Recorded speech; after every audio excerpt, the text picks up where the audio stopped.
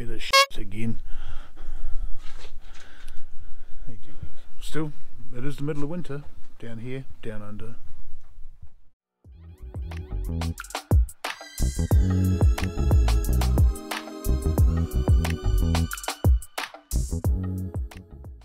Like I said, weather here in Wellington at the moment. It's star date is Sunday the 21st, 23rd. Whoa, where did those 2 days go?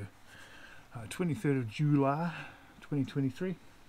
I went out this morning, went to see my sister, picked up a tree, a cherry tree, and I took my drone with me on the off chance that the weather might have picked up a little bit, but it didn't. But I did get the drone up for 2 minutes. The reason for this video is I wanted to show just quickly how to check how many cycles your battery's done for your DJI Mini 3 Pro. So let me show you, it's not hard. I got rid of the fly more bag and now I use this $17 camera bag which I got online. It suits me better, it carries a whole lot more stuff, plus I can put my camera in here as well, so that helps. So I'm going to need my RC. So I'll pull that out and crank that up. I don't want to put the sticks on it, and I'm going to need my drone, so I'll undo that shortly. And I'm going to, I've done this already for batteries 1 and 2, so I'm going to do it for battery 3. The idea behind all of this is to basically balance the batteries. So I don't want to just keep using battery 1 all the time, so I want to spread the load, if you like. Battery 1 has 12 cycles on it. It is winter down here. This is a new drone. I've only had it a month or two. Don't get many opportunities to get out and play with it. Battery 2 has 8 cycles on it, and I'm just going to check battery 3 now to see how many cycles this one's got on it.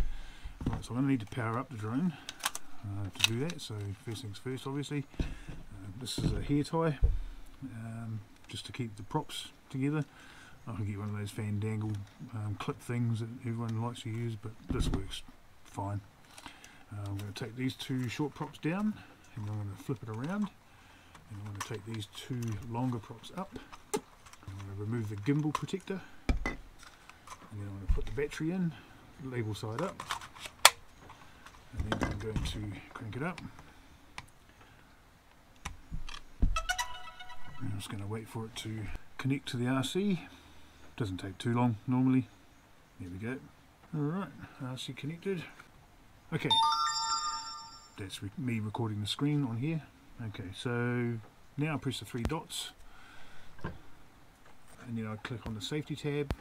It's already on there, it should default to that one. And I scroll down to the battery section, and I click on battery info, and right there at the bottom, battery cycle count is 7. So that's 7 for battery 3, 8 for battery 2, and 12 for battery 1. So the next few times I go out, I'll be focusing on just using battery 2 and 3 until I catch up to battery 1. If I have to use battery 1, the opportunities require that I need to use all 3 batteries, then I'll do that. But as of late, I've only been able to get out and put up 1 or maybe 2 batteries at a time. So focus now is to use battery 2 and 3 until we get up to all level. We're all on 12 cycles each. And then I'll just start doing 1, 2, 3, 1, 2, 3. So that's that. Easy peasy. Right, so now I'm going to put it all away, go inside, have a cup of tea and a nana nap.